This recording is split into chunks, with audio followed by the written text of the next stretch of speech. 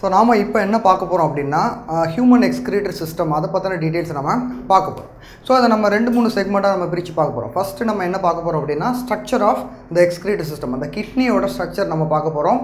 அதுக்கப்புறமா கிட்னியில் இருக்கிற அந்த ஃபங்க்ஷனல் யூனிட் நான் ஏற்கனவே சொன்ன மாதிரி அந்த நெஃப்ரானோட ஸ்ட்ரக்சர் நம்ம பார்க்க போகிறோம். ஃபைனலாக நாம் இந்த ஸ்ட்ரக்சர் ஆஸ் அ ஸ்ட்ரக்சர் ஒரு கிட்னி இல்லை ஒரு நெஃப்ரான் எப்படி ஃபங்க்ஷன் ஆகுது, இந்த மெக்கானிசம் ஆஃப் யூரின் ஃபார்மேஷன் அந்த டீட்டெயில்ஸ் நம்ம டிஸ்கஸ் பண்ண போகிறோம். இப்போ நம்மளோட ஃபஸ்ட்டு செக்மெண்ட் என்ன அப்படின்னா நான் ஏற்கனவே சொன்ன மாதிரி the structure of human kidney. So human excretory system அப்படின்னு நம்ம சொல்லும்போது இதில் த மேஜர் ஸ்ட்ரக்சர்ஸ் என்னென்ன இருக்குது அப்படின்னா அந்த என்டையர் ஆர்கன் சிஸ்டமில் என்னென்ன இருக்குது அப்படின்னா எ பேர் ஆஃப் கிட்னிஸ், 2 கிட்னி இருக்குது. அதுக்கப்புறமா தேர் gonna connect with the structure call the ureter. அந்த யூரிட்டர் வந்து எங்கே ஓப்பன் ஆகுது அப்படின்னா அந்த பிளாடரில் ஓப்பன் ஆகும். பிளாடரில் இருந்து யூரின் வெளியில் வர அந்த எக்ஸ்டர்னல் ஸ்ட்ரக்சர் பேர் யூரித்ரா. ஓகே, ஸோ இவ்வளவும் சேர்ந்தது தான் ஒரு ஹியூமன் எக்ஸ்கிரீட்டரி சிஸ்டமோட காம்போனன்ட்ஸ். ஸோ என்னென்ன நான் சொன்னேன், first pair of kidneys, pair of ureters, அதுக்கப்புறமா ஒரு சிங்கிள் பிளாடர், அதுக்கப்புறமா அதுலேருந்து ஓப்பன் ஆகிற ஒரு யூரித்ரா. இந்த யூரித்ரா வந்து மேல் ஃபீமேல் கம்பேர் பண்ணும்போது ஸ்ட்ரக்சர்ஸ் வேறு மாதிரி இருக்கும், அதோட லென்த் வேறு மாதிரி இருக்கும். ஸோ இவ்வளோ டீட்டெயில்ஸ் நமக்கு தெரியணும் த components of the particular human excretory system. So இப்போ இதோட டீட்டெயில்ஸ், இது என்னென்ன மாதிரி இருக்குது, அதோட சைஸ் என்ன, ஷேப் என்ன, பொசிஷன் என்ன, இந்த டீட்டெயில்ஸ் எல்லாம் நம்ம ஃபஸ்ட்டு டிஸ்கஸ் பண்ணலாம். ஸோ ஹியூமன் கிட்னி அப்படின்னு நம்ம பார்க்கும்போது அதில் நான் ஏற்கனவே சொன்ன மாதிரி இந்தந்த காம்போனன்ட்ஸ்லாம் இருக்குது. Pair of kidney, ureter, urinary bladder, urethra இருக்குது. சைஸ் அப்படின்னு நம்ம பார்த்தோம் அப்படின்னா ஹியூமன் கிட்னியோட சைஸ் வந்து 120 to 150 இல்லைனா 170 கிராம்ஸ் ஒரு கிட்னியோட வெயிட். ஓகே, அதோட சைஸ் வந்து நம்ம பார்த்தோம் அப்படின்னா நமக்கு தெரியும் கிட்னியோட ஷேப் அப்படின்னு நம்ம பார்த்தோம்னா இந்த மாதிரி பீன் ஷேப்புன்னு சொல்லுவோம். பீன் என்ன ஷேப்பில் இருக்கும்னு கேட்டாங்கன்னா கிட்னி ஷேப்பில் இருக்கும் அப்படின்னு சொல்லுவாங்க. ஸோ த பாயிண்ட் இஸ் இந்த மாதிரி ஒரு பீன் ஷேப்பில் இருக்கும். இந்த லென்த் வந்து it would be around some 5 inches இல்லைனா ஒரு around 10 centimetre, 10 to 12 centimetre, 10 centimetre வரைக்கும் அதோட ஹைட் இருக்கலாம். ஒரு கிட்னியோட ஹைட் வந்து அவ்வளோ இருக்கலாம். விப்த் அப்படின்னு நம்ம பார்த்தோம் அப்படின்னா ஒரு 5 to 6 சென்டிமீட்டர் இருக்கலாம். அதோட திக்னஸ் பார்த்திங்கன்னா அதுவும் அகெயின் ஒரு 5 சென்டிமீட்டர் வரைக்கும் இருக்கலாம். இதுதான் அதோட அப்ராக்சிமேட் சைஸ். ஓகே, இது வந்து அடல்ட்டுக்கு வேரி ஆகும், இன்ஃபேண்டாக இருந்தால் அது வேரி ஆகும். இந்த point is normal human being ஒரு அடல்ட்டுக்கான ஒரு அப்ராக்சிமேட் சைஸ் வந்து around 10 centimetre in height, 5 to 6 centimetre in with and thickness வந்து ஒரு 5 சென்டிமீட்டர் திக்னஸ் இருக்கும். அண்ட் வெயிட் வந்து நான் ஏற்கனவே சொன்ன மாதிரி அரௌண்ட் 120 to 170 கிராம்ஸ் வரைக்கும் இருக்கலாம். அண்ட் அகெயின் மேலோட கம்பேர் பண்ணும்போது ஃபீமேலோட கிட்னிஸோட வெயிட் வந்து ரொம்ப கம்மியாக இருக்கும். 100 to ஒரு 130, 140 கிராம்ஸ் தான் இருக்கும். மேலுக்கு நார்மலாகவே அபவ் 150, 160, 170 கிராம்ஸ் அங்கே இருக்கும். ஸோ இது வந்து நமக்கு தெரிய வேண்டியது about the size, shape, kidney shape வந்து பீன் ஷேப். பொசிஷன் அப்படின்னு நம்ம பார்த்தோம் அப்படின்னா கிட்னி எங்கே இருக்கும் அப்படின்னா நம்மளுடைய லோயர் அப்டாமினல் கேவிட்டி, நம்மளுடைய தொராசிக் போன்ஸில் நம்ம பார்த்தோம்னா தொராசிக் போன்ஸுக்கு கீழே அந்த நம்மளுடைய பேக் போனோட 2 சைட்லேயும் இது லொக்கேட் ஆகிருக்கும். நம்ம ஏற்கனவே ஹார்ட் பார்க்கும்போது நம்ம பார்த்தோம் லெஃப்ட் ரைட்டு எப்படி சொல்லணும் அப்படின்னா, நான் ஒரு டயக்ராம் வரையினேன் அப்படின்னா இங்கே ஒரு கிட்னியோட டயக்ராம் நான் உங்களுக்கு இங்கே வரையினேன் அப்படின்னா, ஓகே, ஸோ இந்த சைடை நம்ம என்னென்னு சொல்லுவோம், இப்படி நம்ம நிற்கிறோம். இந்த பக்கம் நான் வரைஞ்சிருக்கிறது லெஃப்ட், இந்த பக்கம் நான் வரைஞ்சிருக்கிறது ரைட். இப்படி தான் நம்ம அதை மார்க் பண்ணணும். அப்படின்னா இது வந்து லெஃப்ட் கிட்னி அண்ட் இது வந்து ரைட் கிட்னி. இதுலேருந்து என்ன வருதுன்னு நான் சொன்னேன், இங்கேருந்து urinary duct, that is ureter originate. ஓகேவா, யூரிட்டர் வந்து எங்கே ஓப்பன் ஆகும் அப்படின்னா அது வந்து பிளாடரில் வந்து ஓப்பன் ஆகும். And bladder will opens up into structure call urethra. Okay, இதுதான் ஒரு rough structure of excretory system of human being. இங்கே நான் பர்பஸாகவே என்ன பண்ணிங்கன்னா ரைட் சைடு கொஞ்சம் லோவாகவும் லெஃப்ட் சைடு கொஞ்சம் அப்பர் லெவல்லையும் நான் ட்ரா பண்ணியிருக்கேன். அந்த பாயிண்ட் என்ன அப்படின்னா அப்படி தான் ஹியூமன் பாடியில் அந்த சிஸ்டம் பொசிஷன் ஆகிருக்கும், அந்த எக்ஸ்கிரீட்டரி சிஸ்டம் பொசிஷன் ஆகிருக்கும். பாயிண்ட் ஏன் அப்படின்னா ரைட் சைடு கொஞ்சம் கீழே இறங்கியிருக்க காரணம் அதே பொசிஷனில் கிட்டத்தட்ட அந்த ரைட் சைடு கிட்னி இருக்கிற அதே இடத்துல தான் நமக்கு லிவரும் அதே இடத்துல தான் பொசிஷன் ஆகிருக்கும். அப்டாமினல் கேவிட்டியில் இந்த இடத்துல தான், இதுக்கு மேலே தான் லிவர் பொசிஷன் ஆகிருக்கும். ஸோ லிவர் இருக்கிறதுனால அது கொஞ்சம் புஷ் பண்ண மாதிரி கிட்னி வந்து ரைட் சைட் கிட்னி வந்து கொஞ்சம் கீழே இறங்கியிருக்கும், லெஃப்ட் சைட் கிட்னி வந்து கம்பேரிட்டிவ்லி கொஞ்சம் ஹைட்டில் இருக்கிற மாதிரி இருக்கும். ஓகே, ஸோ இந்த பொசிஷனில் தான் நம்மளுடைய ஹியூமன் கிட்னி நம்மளுடைய எக்ஸ்கிரிட்டரி சிஸ்டம் வந்து உள்ளே அரேஞ்ச் ஆகிருக்கும். எப்போவுமே whatever may be the age, அவங்களோட கிட்னி எக்ஸ்கிரிட்டரி சிஸ்டமில் 2 கிட்னியில் நம்ம பார்த்தோம். ரைட் கிட்னி லிவருக்கு கீழே இருக்கிறதுனால கொஞ்சம் பொசிஷனாக கீழே இறங்கியும், லெஃப்ட் கிட்னி கொஞ்சம் மேலேயும் இருக்கும். ஓகே, ஸோ இவ்வளவு டீட்டெயில்ஸ் நமக்கு தெரிஞ்சால் போதும். அதோட சைஸ், ஷேப், அதோட வெயிட் அண்டு பொசிஷன் பற்றி நமக்கு இவ்வளோ டீட்டெயில்ஸ் நமக்கு தெரிஞ்சால் போதும். இப்போ நம்ம அதோட ஸ்ட்ரக்சர் வைஸ் நம்ம என்னென்ன இருக்குது, ஒரு கிட்னினா என்னென்ன இருக்கும் அப்படிங்கிறத நம்ம பார்க்க போகிறோம். ஓகே, ஸோ இது அதோட என்டையர் ஸ்ட்ரக்சர் நான் இருக்குன்னு சொன்ன மாதிரி இது பேர் ஆஃப் கிட்னி. ஓகே, இது அதுலேருந்து கலெக்ட் பண்ணுற அந்த டக்ட், யூரினரி டக்ட் இல்லைன்னா அதுக்கு பேர் யூரிட்டர், யூரினரி டக்ட். இல்லை நம்ம கன்ஃபியூஸ் பண்ணோம், ஏன்னா டக்ட்ன்ற வேலை நம்ம அடிக்கடி வேறு இடத்துல யூஸ் பண்ணுவோம், அதனால் நம்ம இதை யூரிட்டர்ஸ்னு சொல்லலாம். இதை நம்ம பிளாடர்னு சொல்கிறோம். இதை நம்ம ஓப்பனிங், இது வழியாக தான் யூரின் வெளியில் போகுது, that is what call urethra. Okay, so இதில் இந்த கிட்னியோட ஸ்ட்ரக்சரை மட்டும் நாம் இப்போ டீட்டெயிலாக நம்ம பார்க்க போகிறோம். அதுக்கப்புறமா இந்த ஒரு ஏரியாவோட ரோல் என்ன, எப்படி ஒன்று கோஆர்டினேட் பண்ணி ஃபங்க்ஷன் ஆகுது அப்படிங்கிறத நம்ம டீட்டெயிலாக நம்ம பார்க்கலாம். ஸோ கிட்னி அப்படின்னு நம்ம சொல்லும்போதே அது வந்து பீன் ஷேப்பில் இருக்குது அப்படின்னு நம்ம பார்த்தோம். ஓகே, ஸோ நம்ம இப்போ பார்த்தோம் அப்படின்னா கலர் சேஞ்ச் பண்ணிக்கிறேன். ஓகே, ஸோ இந்த மாதிரி ஒரு கிட்னி நான் உங்களுக்கு ட்ரா பண்ணுறேன். ஓகே, ஸோ 2 ஏரியாவை நம்ம அதை பிரிக்கலாம். ஓகே, இது வந்து உள்ள ஒரு குழி மாதிரி ஒரு ஷேப்பில் இருக்குது, வெளியில் பலூன் மாதிரி ஒரு ஷேப்பில் இருக்குது. இந்த மாதிரி இருக்கிறத நம்ம கான்கேவ், கான்வெக்ஸ்ன்னு நம்ம 2 டைம் படிச்சிருக்கிறோம்.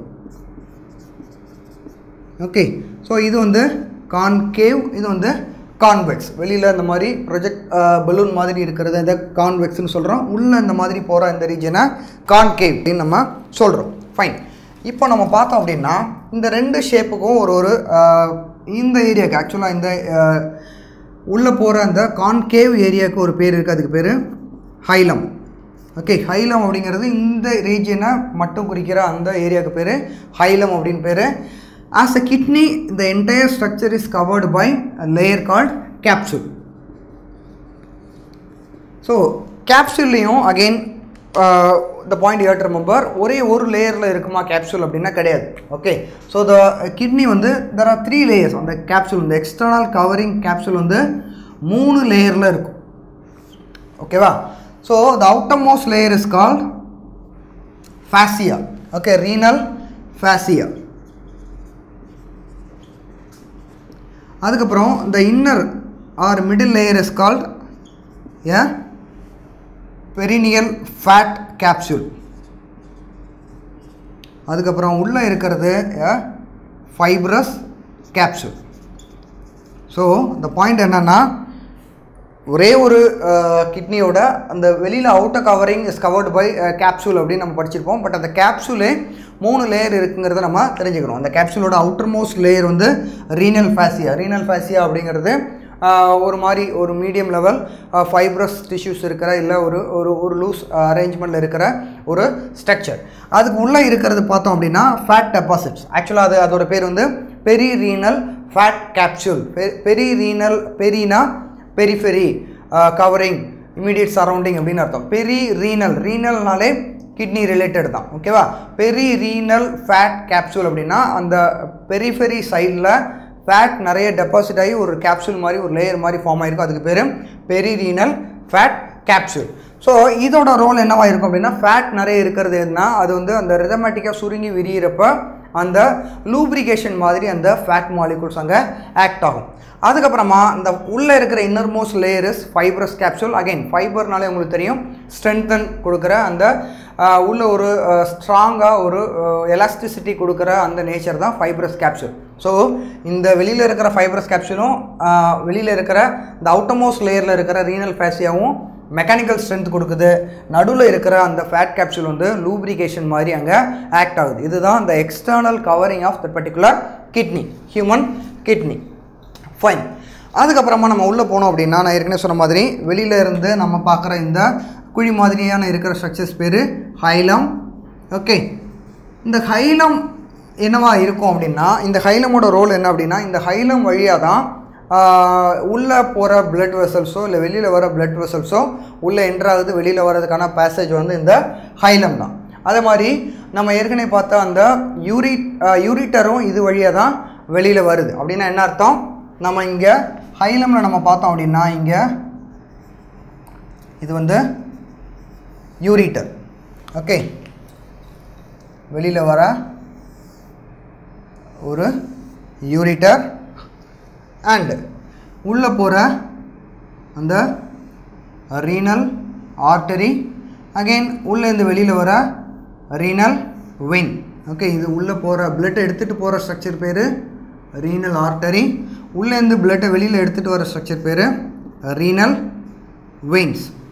ஸோ த பாயிண்ட் என்ன அப்படின்னா, இது எல்லாமே எது வழியாக தான் உள்ளே போகுது, வெளியில் வருது, யூரிட்டர் வெளியில் வருது, எல்லாமே the structure R the area through ஹைலம். So இவ்வளவு நமக்கு தெரியணும் அபவுட் த ஹைலம்.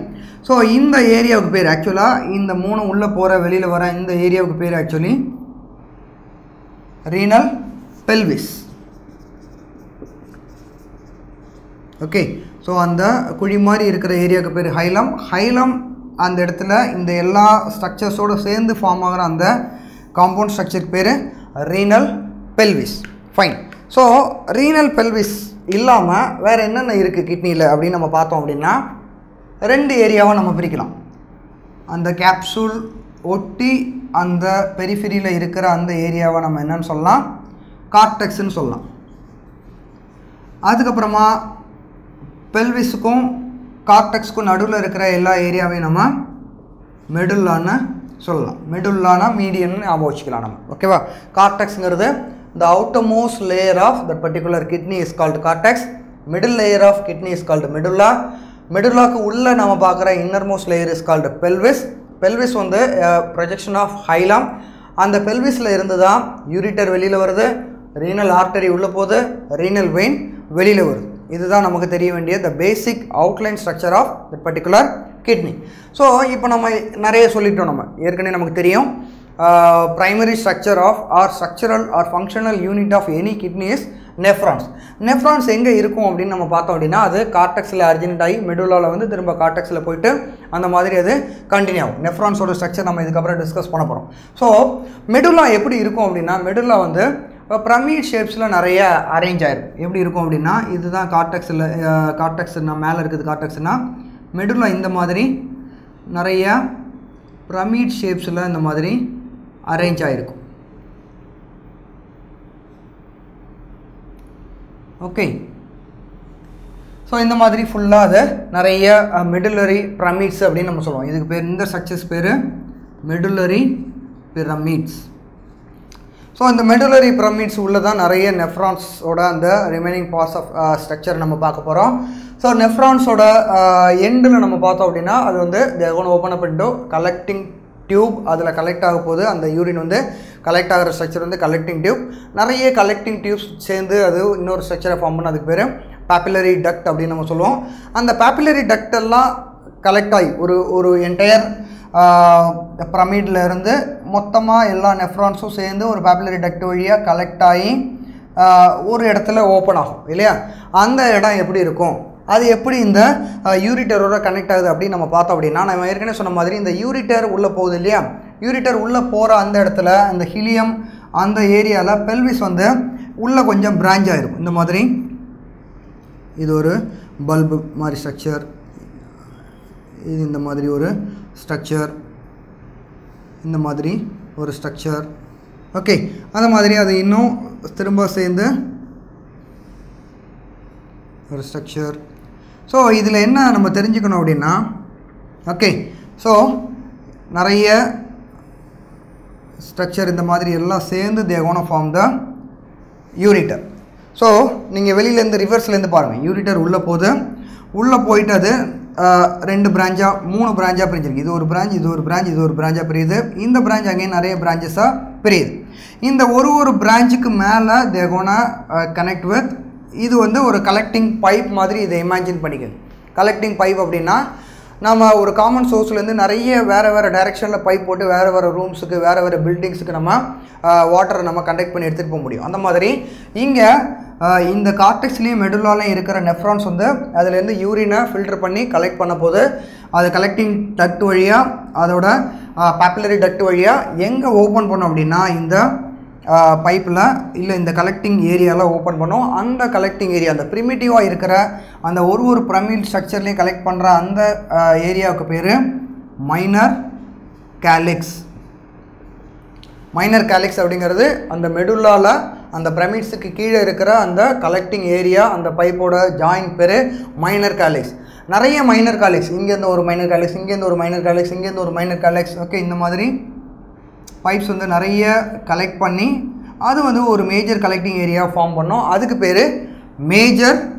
ஓகே, இந்த ஏரியாவுக்கு பேர் மேஜர் கேலிக்ஸ். ஸோ இதை நம்ம ஜென்ரலாக கேலிசஸ் அப்படின்னு நம்ம புக்கில் பார்ப்போம். ஸோ அதில் 2 ஏரியா இருக்குங்கிறது நமக்கு தெரியும். ஒன்று வந்து மைனர் கேலிக்ஸ், இன்னொன்று வந்து மேஜர் கேலிக்ஸ். மைனர் கேலிக்ஸ் அப்படிங்கிறது டைரெக்டாக அந்த பாப்புலரி டக்ட்லேருந்து யூரினை கலெக்ட் பண்ணுற அந்த ஏரியாஸ் பேர் மைனர் கேலிக்ஸ். நிறைய 2-3 மைனர் கேலிக்ஸ் சேர்ந்து ஜாயின் பண்ணுற ஒரு காமன் டக்ட்டுக்கு பேர் மேஜர் கேலிக்ஸ். நிறைய மேஜர் கேலிக்ஸ் எதில் ஓப்பன் ஆகும்? யூரிட்டரில் ஓப்பன் ஆகும். இது எல்லாத்தையும் நம்ம எங்கே பார்க்கலாம்? ரீனல் பெல்விஸில் இந்த ஸ்ட்ரக்சர்ஸ் இருக்குது. ஓகே, ஸோ நம்ம இதோட கிராஸ் செக்ஷன் நம்ம பார்த்தோம் அப்படின்னா எப்படி இருக்கும் அப்படின்னா, இதோட கிராஸ் செக்ஷனில் ரீனல் பெல்விஸ். ஓகே, ரீனல் பெல்விஸில் உள்ளே போகிற யூரிட்டர் நிறைய பிரான்ச்சஸாக ஆகுது. அது வந்து மேஜர் கேலிக்ஸ்னு சொல்கிறோம். மேஜர் கேலிக்ஸ் அகெயின் திரும்ப இன்னும் சின்ன பிரான்ச்சஸாக மாறி minor calyx. Minor calyx they gonna collect the urine from the பிரமிட்ஸோட எண்டில் அதுலேருந்து பாப்புலரி டக்ட்லேருந்து அது கலெக்ட் பண்ண போகுது. ஓகே, ஸோ நம்ம இவ்வளோ நேரம் என்னென்ன ஸ்ட்ரக்சர் நம்ம பார்த்தோம். ஒரு கிட்னினா என்னென்ன இருக்கணும் அப்படின்னா, கிட்னியில் அதோட அவுட்டர் கவரிங் இஸ் கேப்சூல். அதில் 3 லேயர் இருக்குது. 2 ஃபைப்ரஸ் லேயர், ஒன்று நடுவில், மிடில் வந்து ஃபேட் லேயர். ஃபேட் வந்து லூப்ரிகேஷன், ஃபைப்ரஸ் வந்து மெக்கானிக்கல் ஸ்ட்ரென்த் கொடுக்குது. அதுக்கப்புறமா வெளியிலேருந்து நம்ம பார்த்தோம் அப்படின்னா இந்த உள்ளே இருக்கிற அந்த குழி மாதிரி இருக்கிற ஸ்ட்ரக்சர் வந்து ஹைலம். ஹைலம் வந்து இன்டர்னலாக தே gonna form the structure call renal pelvis.